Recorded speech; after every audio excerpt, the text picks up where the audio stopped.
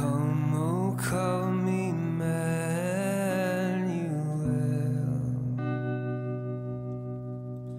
and ransom captive. We have been, for the last number of weeks now, since the beginning of Advent, we have been spending time with the Gospel of John, looking at various texts, looking to see how it is that John is revealing Jesus as the Messiah to us. And it's been a great journey so far as we've seen these stories, and as we've reflected on stories that in many cases are very well-known stories to many of us and well-loved stories for many of us.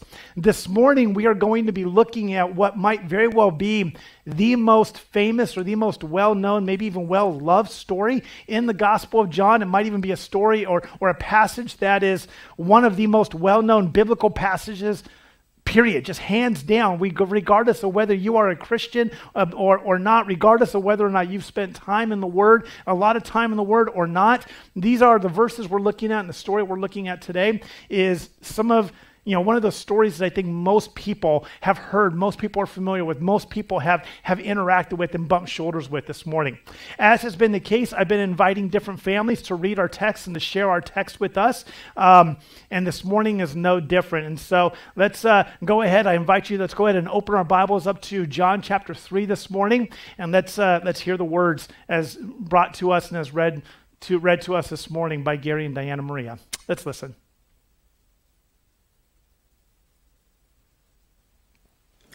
Hi, this is the Maria family. I'm Gary and this is Diana. Okay, we're reading John 1 through 21. There was a man of the Pharisees named Nicodemus, a ruler of the Jews. This man came to Jesus by night and said to him, Rabbi, we know that you are a teacher come from God, for no one can do these signs that you do unless God is with him. Jesus answered and said to him, Most assuredly, I say to you, unless one is born again, he cannot see the kingdom of God. Nicodemus said to him, How can a man be born when he is old? Can he enter a second time into his mother's womb and be born? Jesus answered, Most assuredly, I say to you, unless one is born of water and the Spirit, he cannot enter the kingdom of God. That which is born of the flesh is flesh, and that which is born of the Spirit is spirit. Do not marvel that I said to you, you must be born again. The wind blows where it wishes, and you hear the sound of it, but cannot tell where it comes from and where it goes. So is everyone who is born of the Spirit. Nicodemus answered and said to him, How can these things be? Jesus answered and said to him, Are you the teacher of Israel and do not know these things? Most assuredly, I say to you, we speak what we know and testify what we have seen, and you do not receive our witness. If I have told you these earthly things and you do not believe, how will you believe if I tell you heavenly things? No one has ascended to heaven but he who came down from heaven, that is, the Son of Man who is in heaven. And as Moses lifted up the serpent in the wilderness, even so must the Son of Man be lifted up, that whoever believes in him should not perish but have eternal life. For God so loved the world that he gave his only begotten Son, that whoever believes in him should not perish but have everlasting life. For God did not send his Son into the world to condemn the world, but that the world through him might be saved. He who believes in him is not condemned, but he who does not believe is condemned already, because he has not believed in the name of the only begotten Son of God. And this is the condemnation, that the light has come into the world, and men love darkness rather than light, because their deeds were evil. For everyone practicing evil hates the light, and does not come into the light, lest his deeds should be exposed. But he who does the truth comes to the light, that his deeds may be clearly seen that they have been done in God.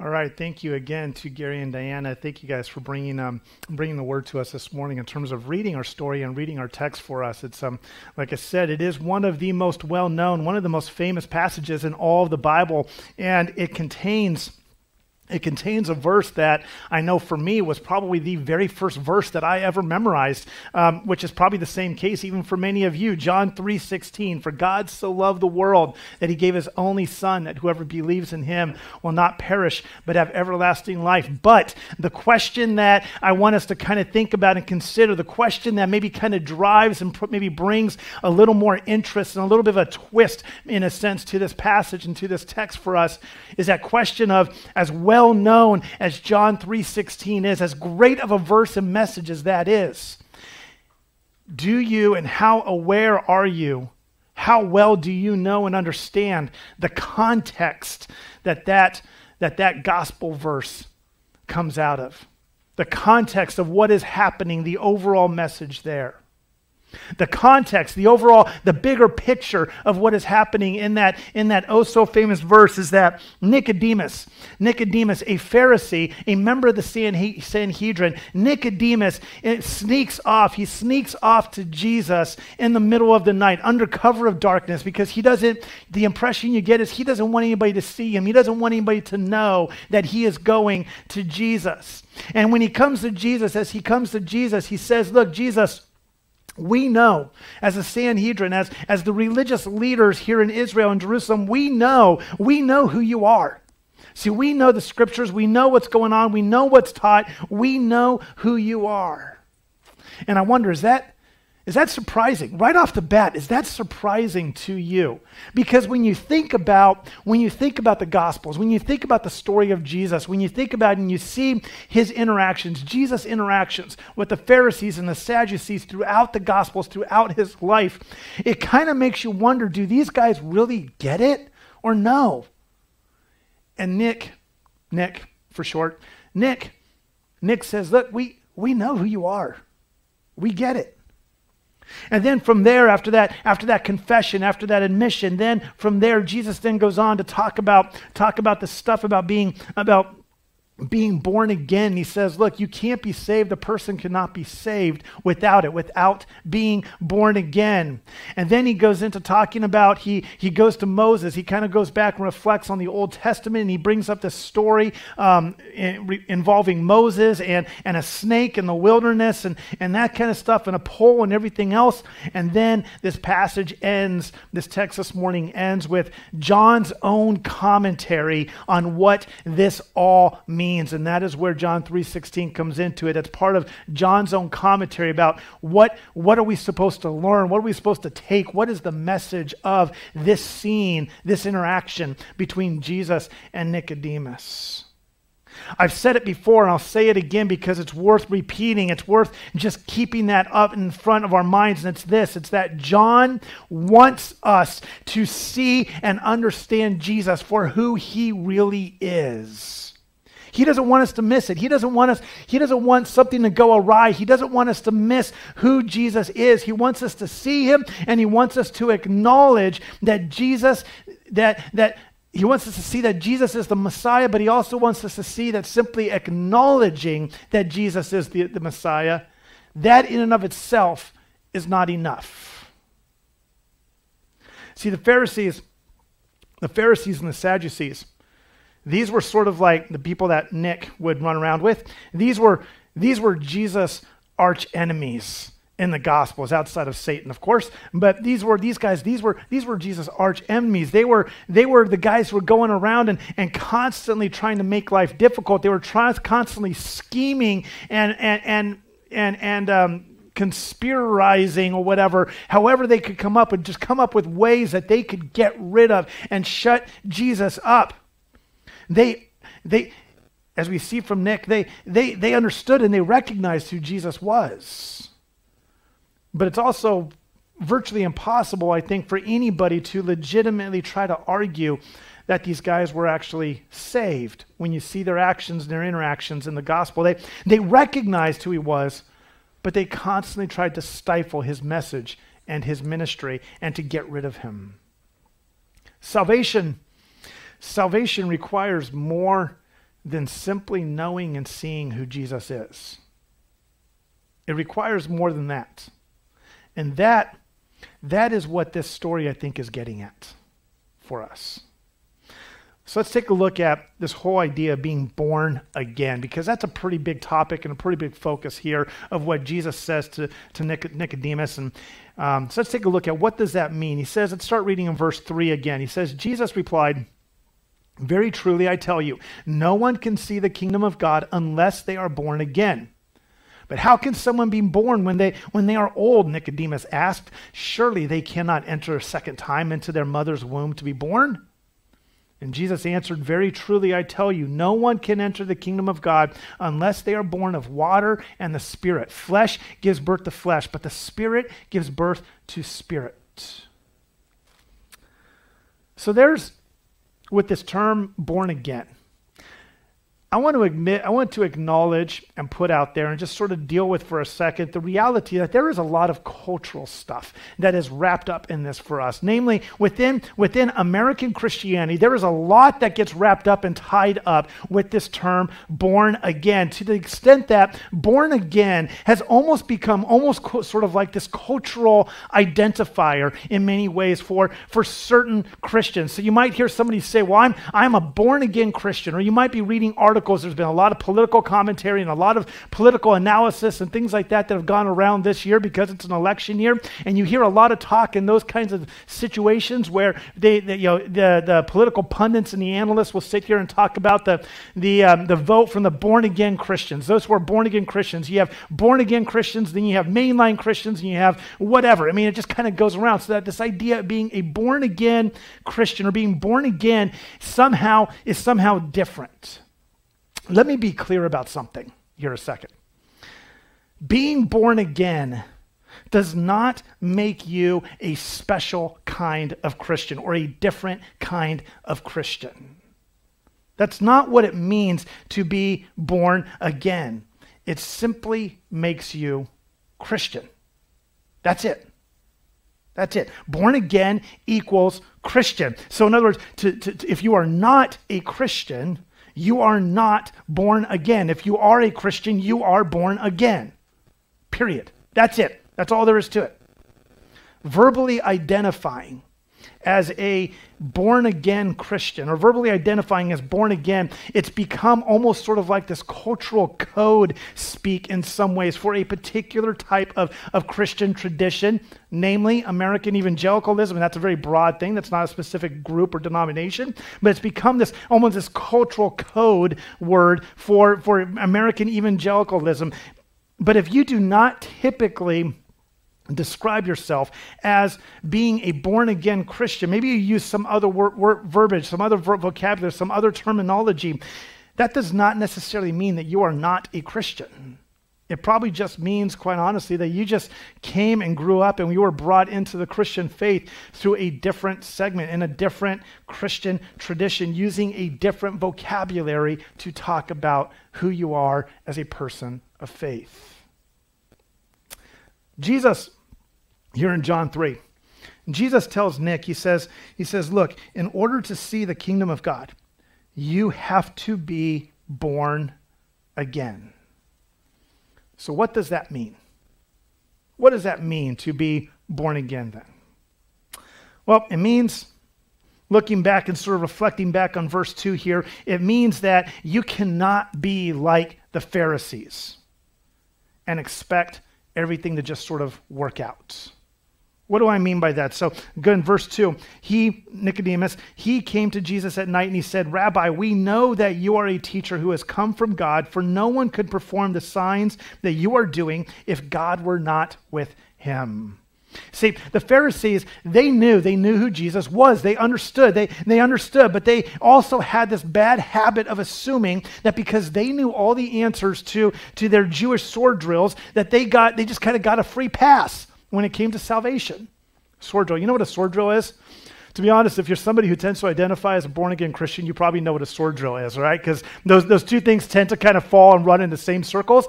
A sword drill is basically just a Bible trivia quiz that happens a lot in youth groups and that sort of stuff. It's It's a way of encouraging people, encouraging kids and discipling kids, and encourage them to be in the Word and sort of understand and learn Scripture and learn the Word, and so then you kind of test them and make a game out of it, that kind of stuff. But the Pharisees kind of had this idea that because they knew all the answers to their sword drills, because they knew all the answers about what the Bible says, what the prophets say about the Messiah, all that kind of stuff, that they in some way get a free pass when it comes to salvation.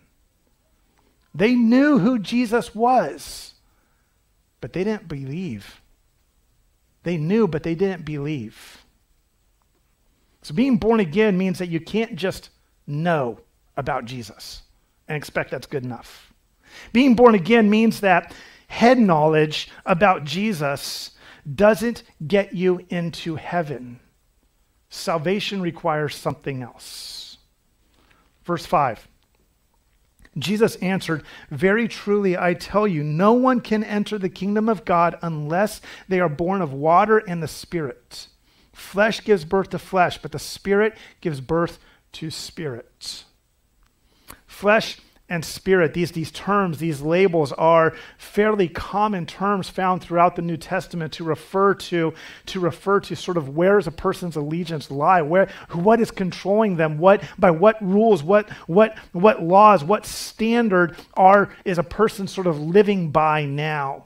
What is controlling them?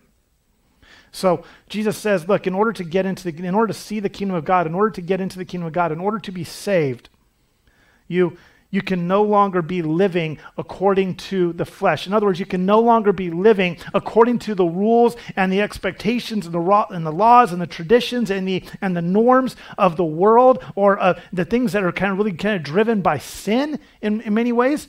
You need to be living according to the Spirit, according to the Holy Spirit, according to God's rules, God's laws, the rules and the laws of the kingdom of God, the kingdom of heaven.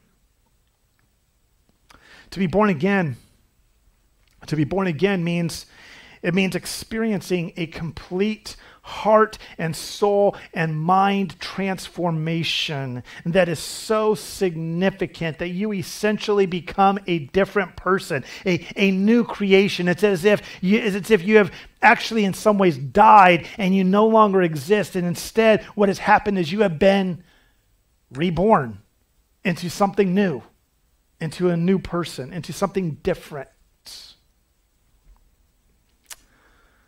And so the big question then that all of this kind of draws us to is you might say, it's great. I want to be born again. I want to be born again. I wish that were the case. I wish that were my status, my situation, but how? How do I get born again? Get born again. It's kind of a funny way of saying it. How do I get born again? And that's exactly the question that Nick asks in verse 9.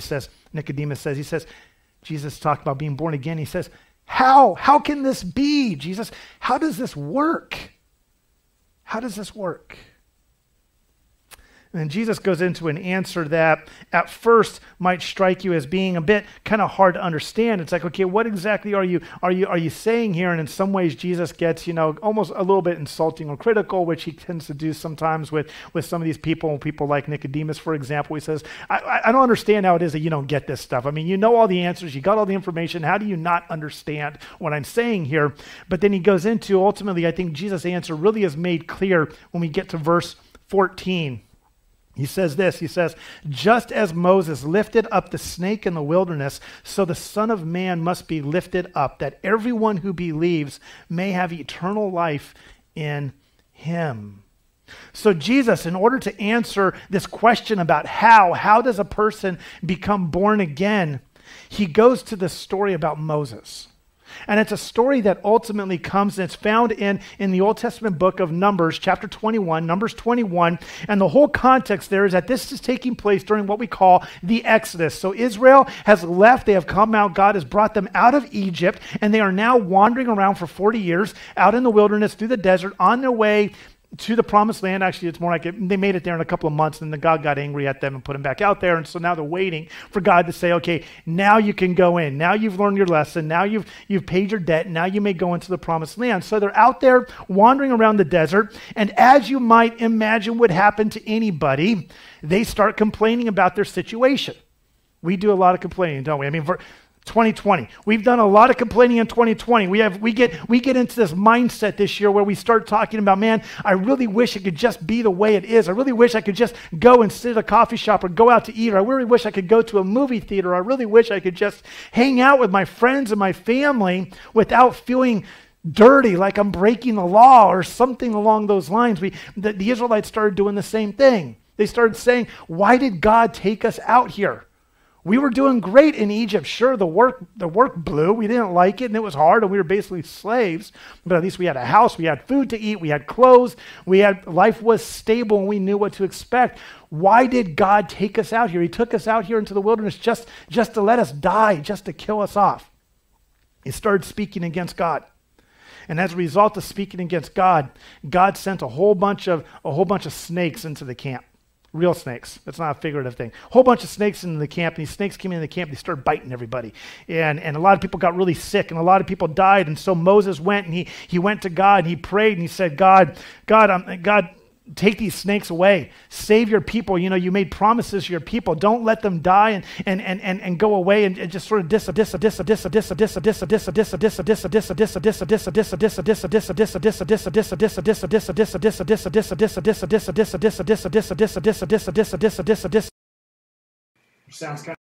sounds like an idol if you think about it. But God says, you're going to make a snake out of bronze. You're going to stick it on a pole, and you're going to raise it up in the middle of the camp. And when somebody has been bit by one of these other snakes, one of these real snakes, the idea is that they need to go and look at that snake, that bronze snake on a pole, and when they look at it, they're going to be healed.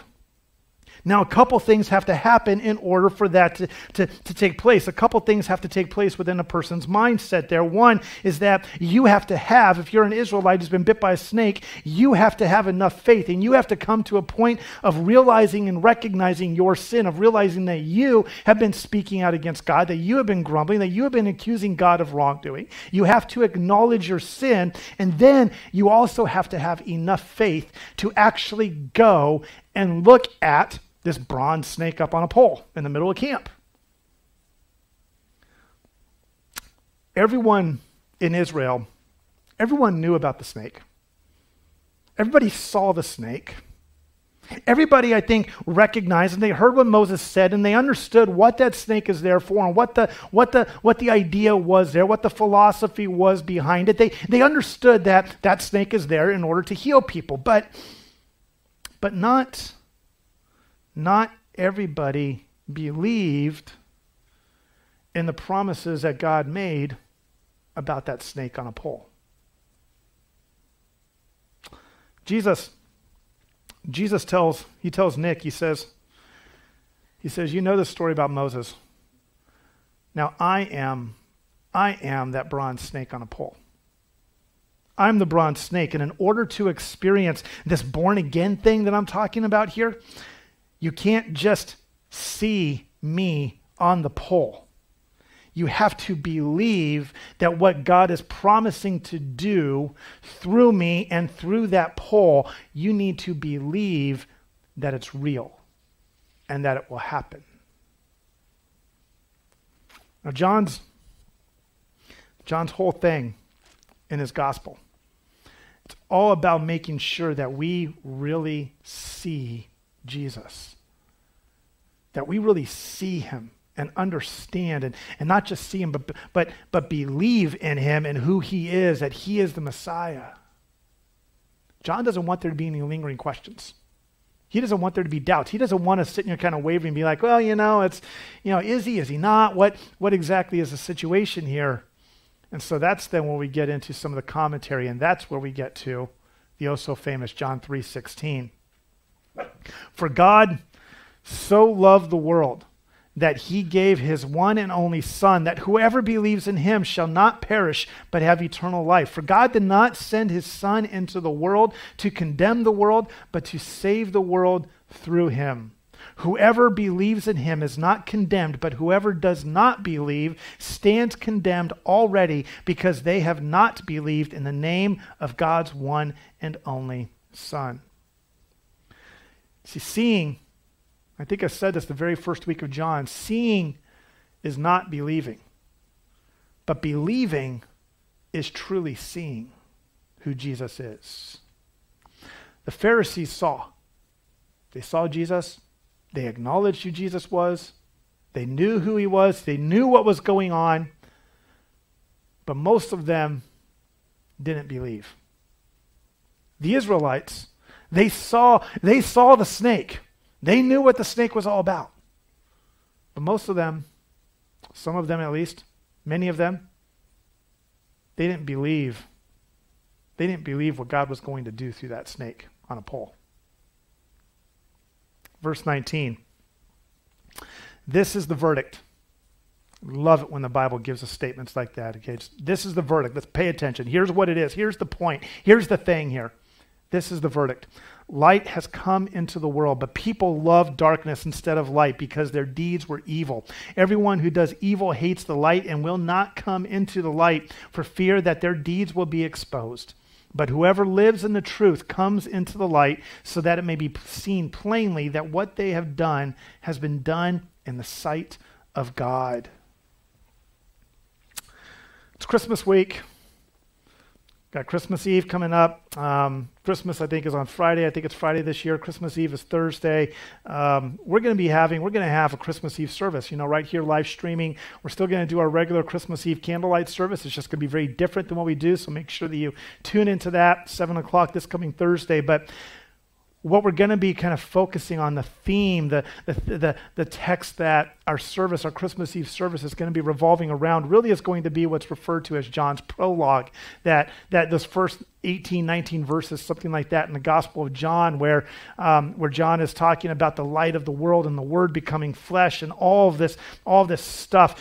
The theme then becomes, for Christmas Eve this year, becomes Jesus as the light of the world, the light revealed to us and to the world. Jesus is the light. We see that being said. We see John saying the same thing here in chapter 3, here in John 3. Jesus is the light. And light, one of the things that light does, light brings clarity. It brings, it exposes things. It brings exposure. It makes things clear so that we can clearly see what truth is, what the reality of the situation is. The Israelites had enough faith, those who did have enough faith to look at that snake. They were able to recognize and see and acknowledge their sin and their need for that snake, for God's promise of healing and salvation. The Pharisees may have recognized Jesus as the Messiah, but they didn't recognize their need for the Messiah. Not everyone who witnessed the crucifixion, not everybody who saw Jesus tortured and hung on a cross and suffering and dying, not everybody who witnessed that recognized their need for what God was doing in that moment and through that action and through that day.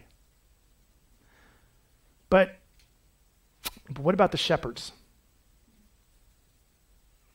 What about the Magi who traveled probably months to fall down and to visit and to worship Jesus? What about Mary and Joseph? What about the disciples? What about, as we saw last week, what about the wedding guests who experienced new wine being poured out for them, new wine that Jesus created and offered and gave to them? What about you? What about you? Do you see and believe?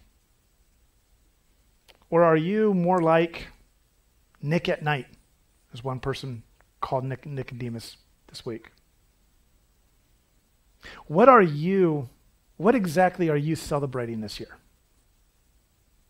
Are you celebrating just simply the fact that you have managed to survive 2020? And if you think about it, that's a pretty big accomplishment even in its own right. Are you just celebrating the fact that you've managed to make it all the way through what has been an incredibly insane and hectic and chaotic year? Or are you celebrating the birth of the one who makes true life possible? The one who allowed himself to be hung on a pole so that you would not just see, but also believe. So you would see your need, see and recognize the brokenness, the sin, and acknowledge and worship the one who takes away the sins of the world, that you may have eternal life. Let's pray.